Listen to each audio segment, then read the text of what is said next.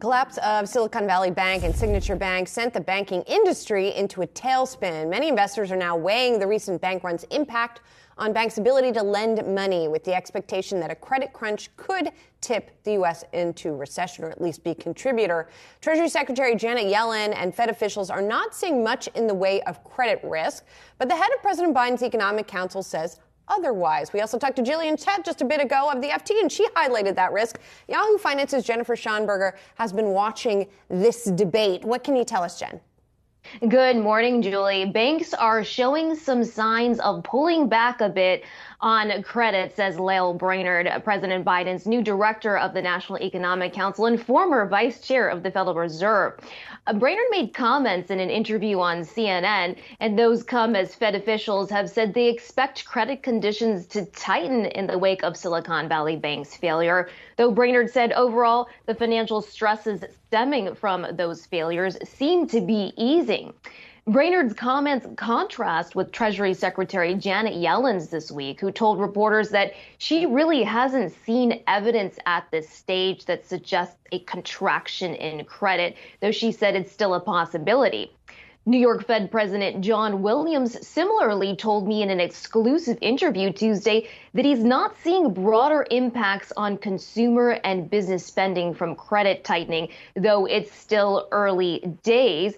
But Brainard, for her part, may be onto something. According to the New York Fed's latest survey of consumer expectations, a greater share of households said it was harder to get a loan in March than a year ago, as well as any other month since the survey of consumer expectations started in 2013.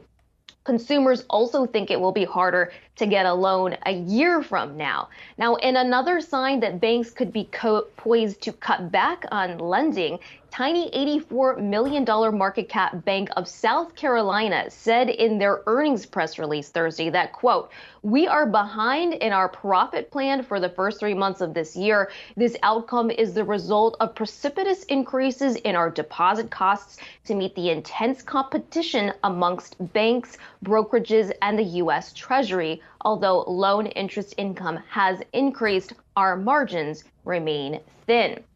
Now, Fed minutes revealed Wednesday that Fed staff, that's different than Fed officials, members of the Fed, see a mild recession taking hold later this year as a result of reverberations from those bank failures. Asked about this on CNN, Brainard simply said that banks across the board are working to shore up their balance sheet. The White House was also asked about this earlier this morning in Ireland, and White House press secretary pushed back, saying that recent economic indicators are not consistent with a recession or even a pre-recession. Julie?